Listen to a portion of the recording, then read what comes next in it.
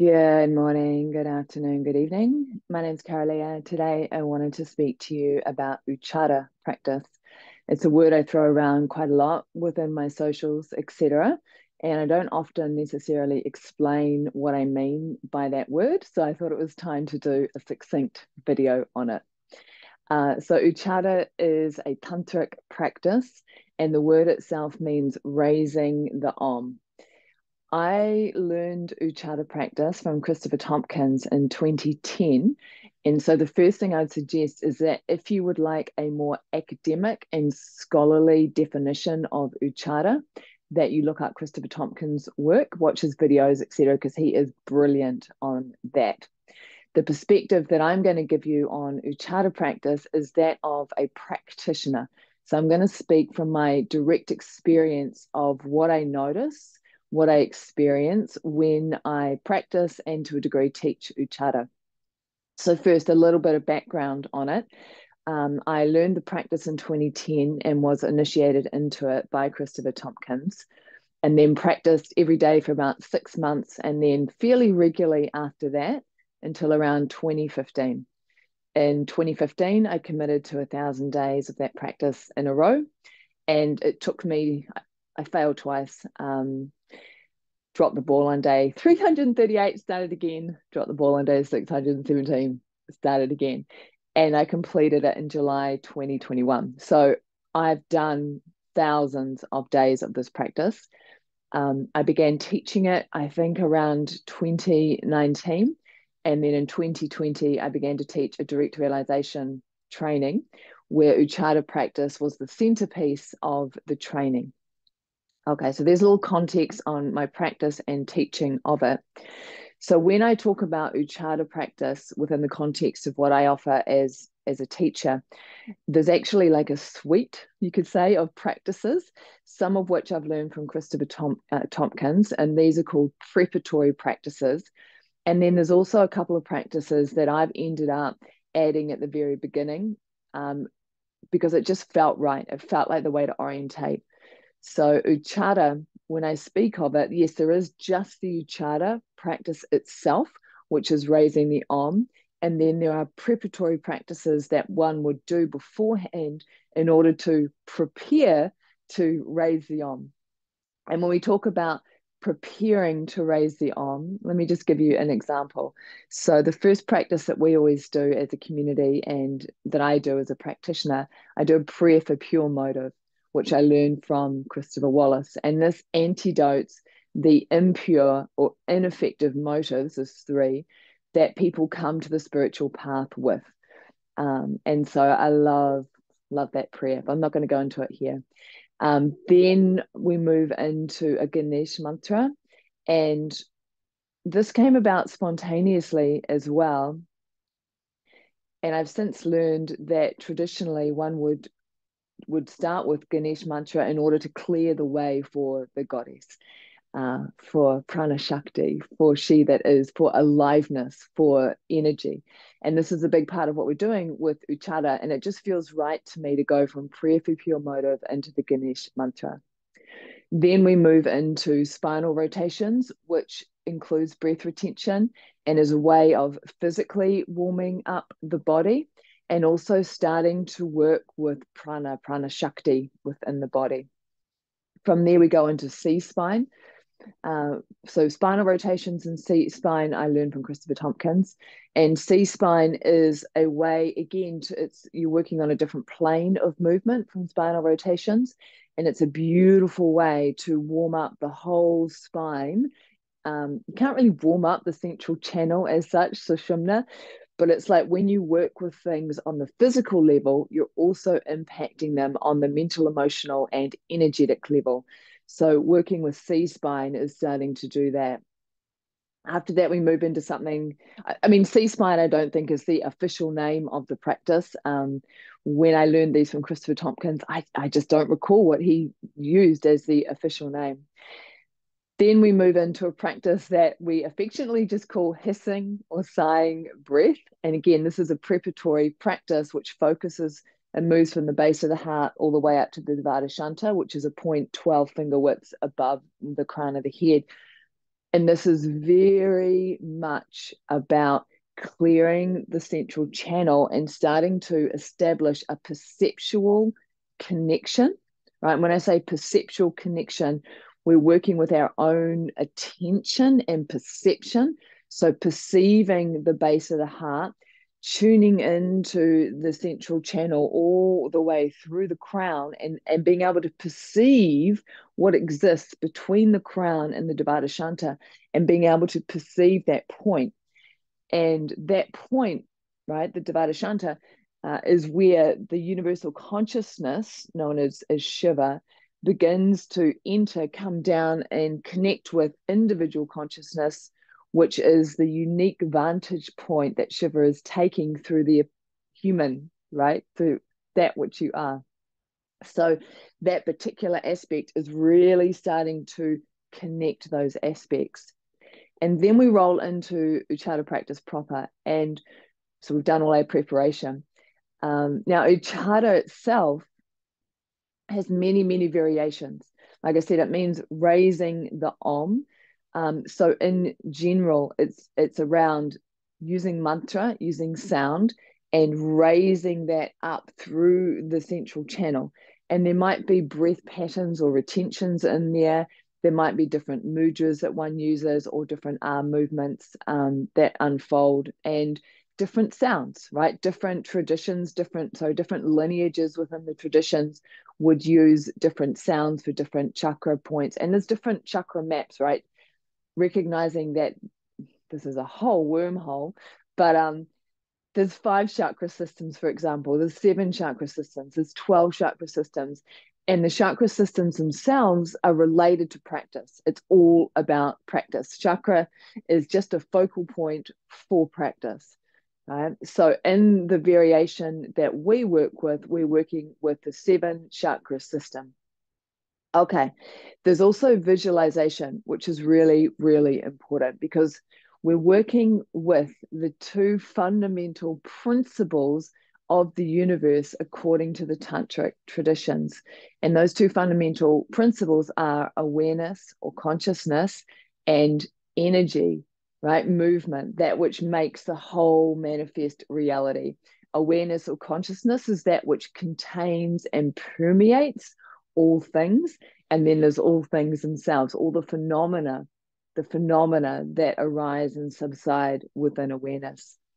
So when we're working with this practice, so we're using sound, right? The mantra. We're using focal points where we chant, like focus our attention. We're using movement. We're using visualization.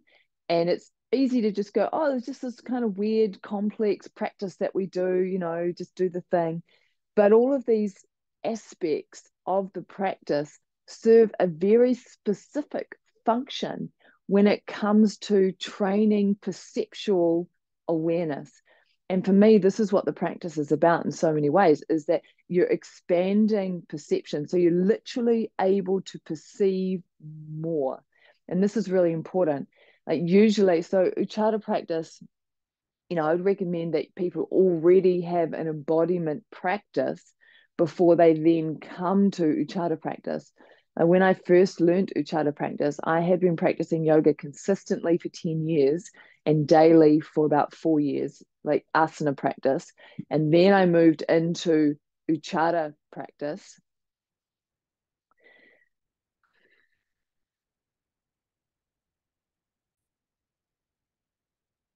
So part of the practice itself is to increase what we perceive, the level of detail, in terms of particularly our inner world. So with asana practice, often what's happening is we're starting to become more embodied. We're starting to be able to feel and perceive our physical body. Like when I first started asana practice, I wasn't even in my body. I didn't even know you could feel your legs from the inside, right? But with Ucchāra practice, we're starting to work on the mental emotional realms, mental emotional layers of the body, and also the energetic layers of the body. So by doing the practice, we start to be able to perceive more of our mental emotional experience and more of our energetic experience. And ultimately, what this practice is doing, it's a digestion practice. So through the chanting and through the movement and through the breath retention and through the visualization, through our focus, all of those aspects allow for the digestion of things that are getting stuck in the system, like unresolved emotional experiences from the past, for example, uh, beliefs, thought constructs, ruminating thoughts that go round and round, and then also energetic experiences that inform those, right?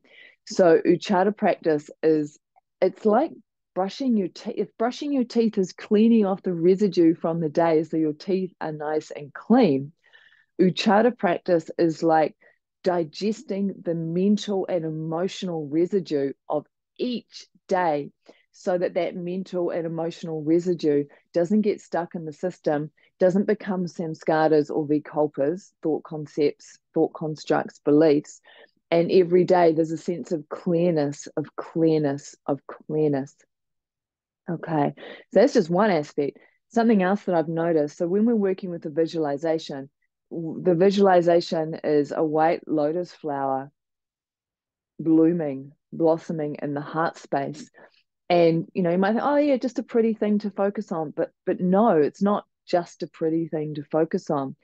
There's a felt sense of what that is like when the heart space itself begins to open and flower and bloom like a white lotus flower, right? And a part of the visualization includes the cool blue or white light of Shiva consciousness cascading down from the Devadashanta, cascading down through the crown, cascading down the central channel, right? And meeting the lotus. So if you imagine the lotus flower is opening and the cool white blue light of Shiva is penetrating in some ways, right? And what this is like it's opening up to all it is. It's opening up to divine consciousness. It's opening up and surrendering to the effortless flow of life through the being. So many layers. There's so much that goes on for me when I'm really orientating to and feeling that. Remembering I've done this thousands and thousands and thousands and maybe thousands of times. Maybe I'm over exaggerating now. How many thousands? Anyway, point is, many times. And yeah, many times, because sometimes I'm sitting in practice, I'll do that like 10, 20, 30, 40 times in one practice. So if I've done it 1,000 days and done it 10 times each time, that's 10,000 times. I just want to be accurate. I want to be truthful. I don't want to go into hyperbole. But there's this real potent felt sense because remember, we're on the spiritual path and we have this idea of ourselves as a separate individual, which is not actually fundamentally true, right? It's a perception that is false.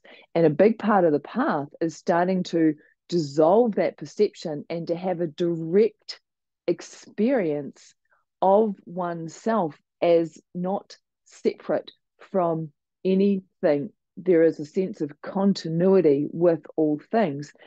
And so this practice of Ucchāra, for me, it starts to feel like that's what it's doing. It's giving a direct experience of what it feels like to be one with all, whilst also being a particular expression of the all, right?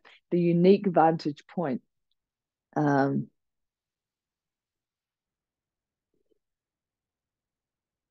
Okay.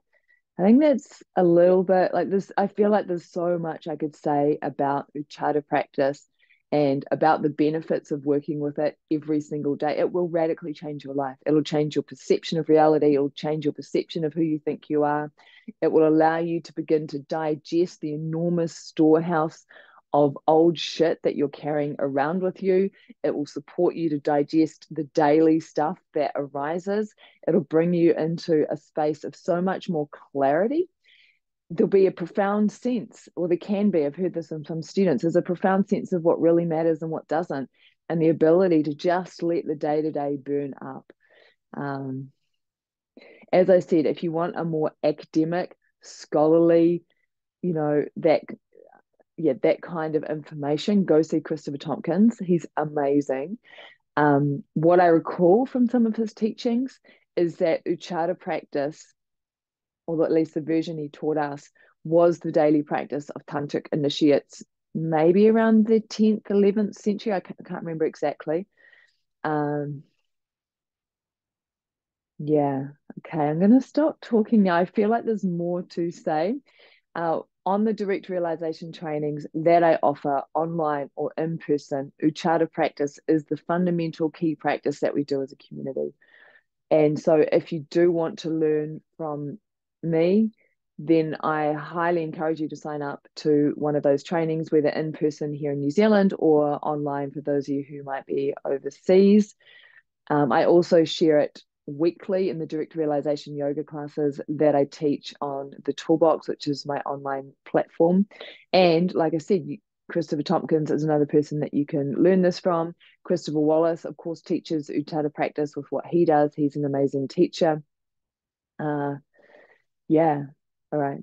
That's it from me for now. If you have any questions about Ucchāra practice, please feel free to put them down below or reach out and talk to me, and I might answer them down below. Or I might make a video depending on the question. Yeah.